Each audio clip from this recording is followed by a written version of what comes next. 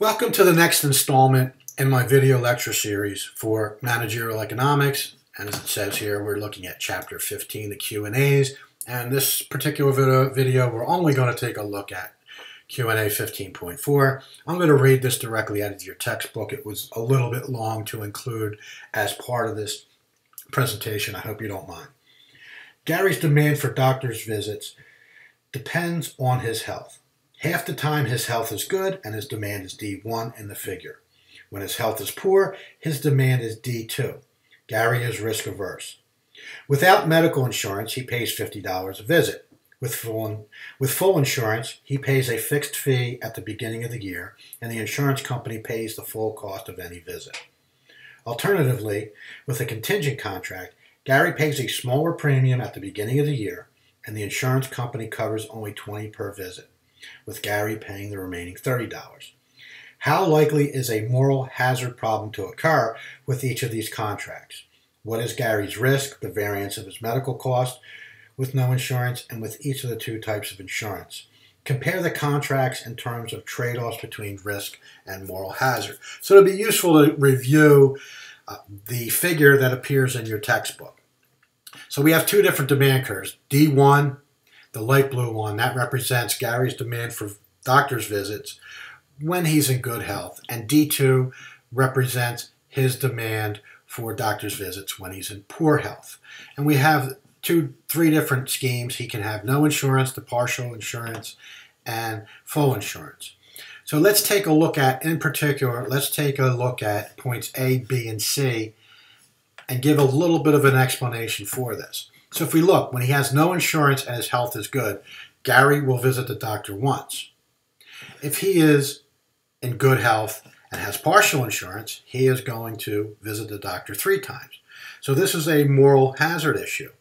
The presence of insurance has actually increased Gary's utilization.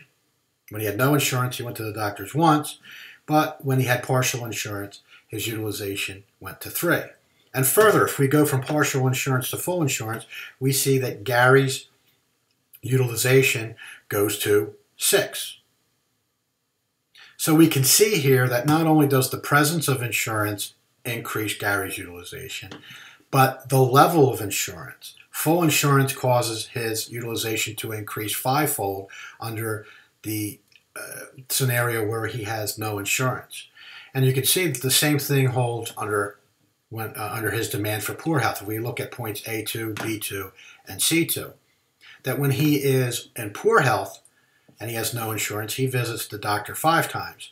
But when he's in poor health with partial insurance, he visits the doctor 7 times. And when he's in poor health and has full insurance, he goes to the doctors 10 times a year.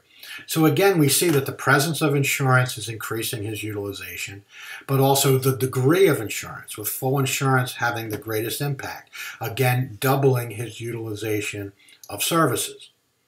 So realize that that's what we're talking about, that the presence and the degree of insurance impacts the utilization a person has.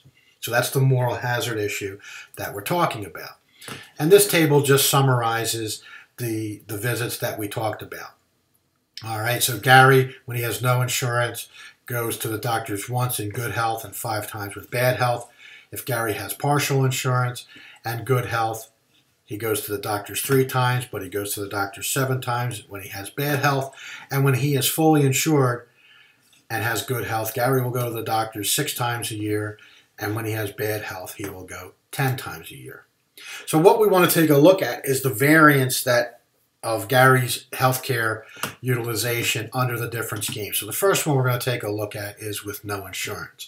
So we know that the different states of nature were good health and bad health, and 50% for each one. And we know that if Gary's in good health, he will go to the doctors once, and if he's in bad health, he will go to the doctors 5 times.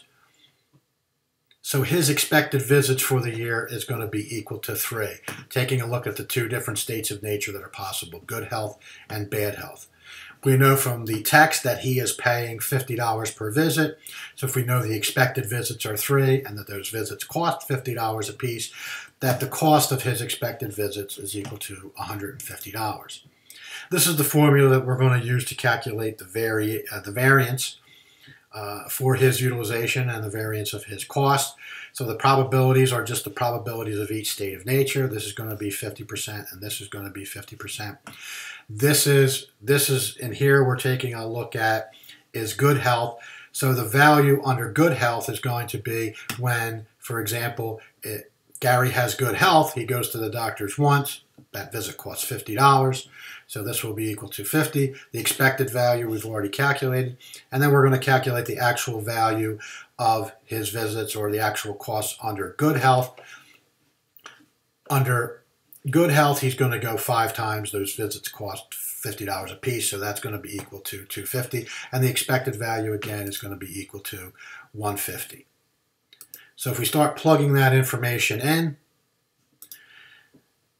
we get that 50% multiplied by 100 squared plus 50% of negative 100 squared. It's 50% of 10,000 plus 50% of 10,000, 5,000 plus 5,000. The variance is equal to $10,000. So the variance in his utilization, i.e. the risk of his utilization, is equal to $10,000 with no insurance. Let's take a look under partial insurance. With partial insurance, we remember under a good state of health, Gary is going to go 3 times. And under poor health, he will go to the doctor 7 times. So that gives us a number of visits, a number of expected visits of 5 per year. And remember, under this partial insurance scheme, the insurance company is going to pay $20 per doctor visit. Therefore, Gary's only responsible for 30. So if the expected visits is 5 and he's paying 50, the expected cost of those visits is going to be $150.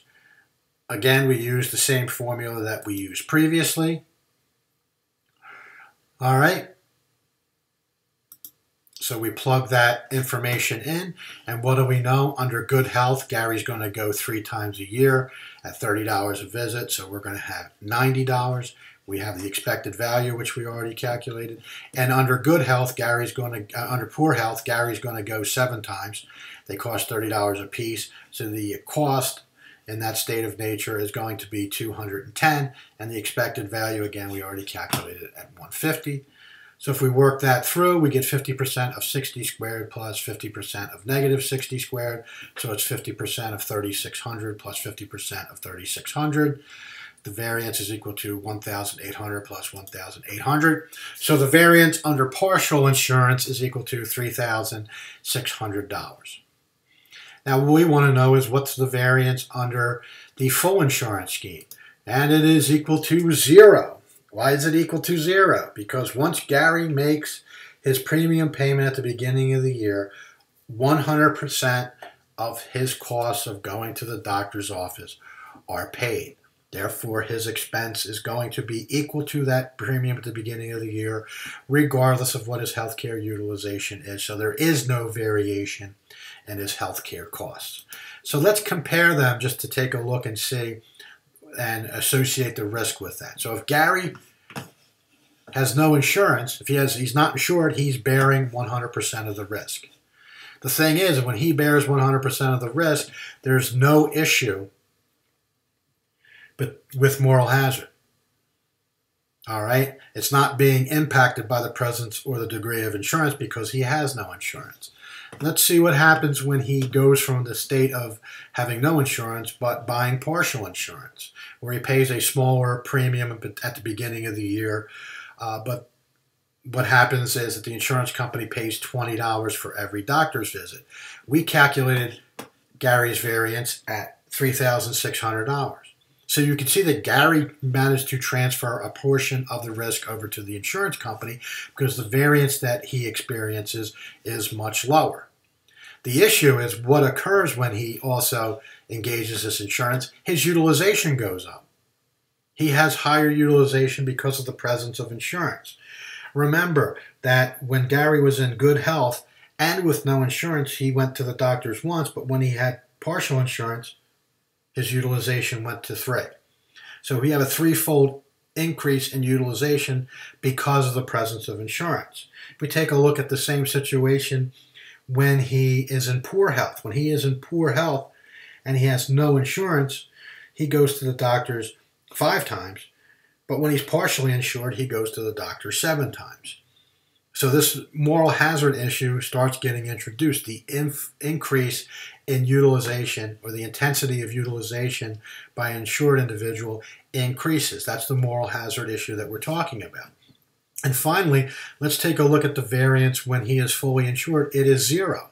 So when he is fully insured, 100% of the risk gets transferred to the insurance company, but the trade-off is there's also a much larger moral hazard issue. There's a much more dramatic impact on utilization intensity because of the presence of full insurance. So let's take a look at that particular scenario. So for example, let's compare no insurance to full insurance, or let's go through all of them, compare no insurance, partial insurance, and full insurance. So when Gary is in good health, he goes to the doctors once a year, and he is not insured. If he's partially insured and in good health, he goes to the doctors 3 times, and when he's in good health and fully insured, he goes to the doctors 6 times a year. So you can see that there's a dramatic increase in his utilization because, one, if we go from no insurance to partial insurance, we see a tripling of his utilization. And then when he goes from partial insurance to full insurance, we see a doubling of his utilization. So adding insurance and the degree of insurance has an impact on his utilization. We can see the same exact thing if you take a look at his demand curve when he's in poor health. When he's in poor health,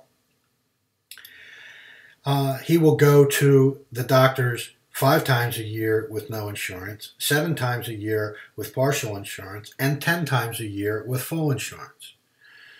So you can see that as the risk gets transferred to the insurance company, and the greater the amount of risk that gets transferred to the insurance company, the greater issue moral hazard becomes.